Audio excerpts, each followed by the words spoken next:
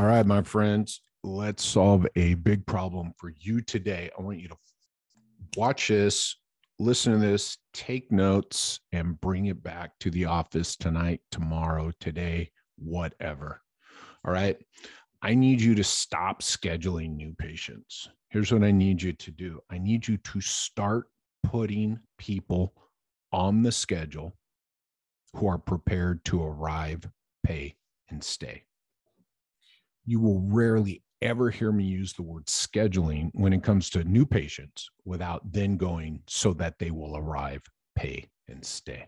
This has been in my journey of doing this. This is one of the biggest, should probably do like the three biggest mistakes. I'll probably do that in a few weeks. The two biggest mistakes at your front desk. It's probably in the top two. Fuck three. It's in the top two.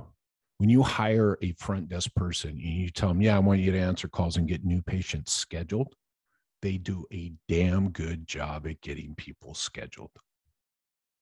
And they do. And they're doing what you told them to do. I need you, the owner, the office manager, or if you're an actual front desk person who takes new patient calls listening to this, God bless you.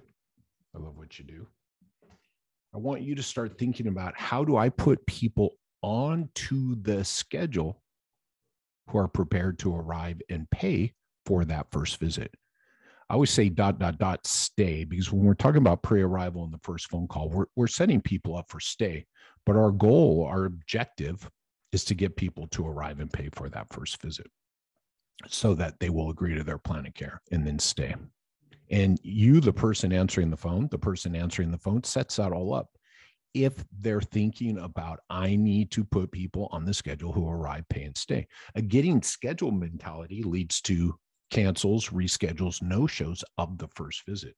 A getting people scheduled mentality is getting people on and off the phone very quickly with doing nothing but getting the data required by the business to put them into a system so that they can start charging their insurance.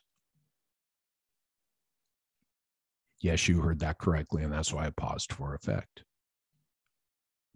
So if you will start thinking arrive, pay, and stay, then you will be more successful. I'll tell you what, in two ways.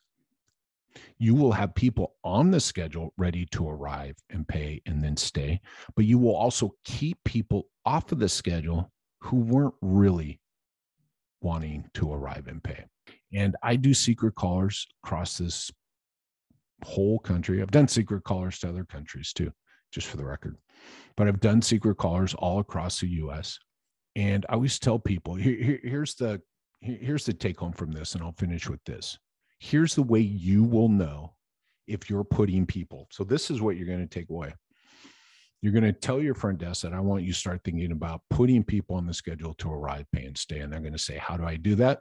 Or you're going to say, how do I know they've done that? Go sit next to your front desk person.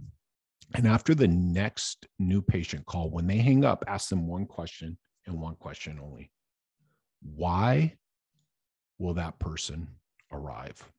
What did we do here at ABC Physio to put that person into the right mindset that they should arrive for that appointment you just scheduled? Go do that today. Cheers all.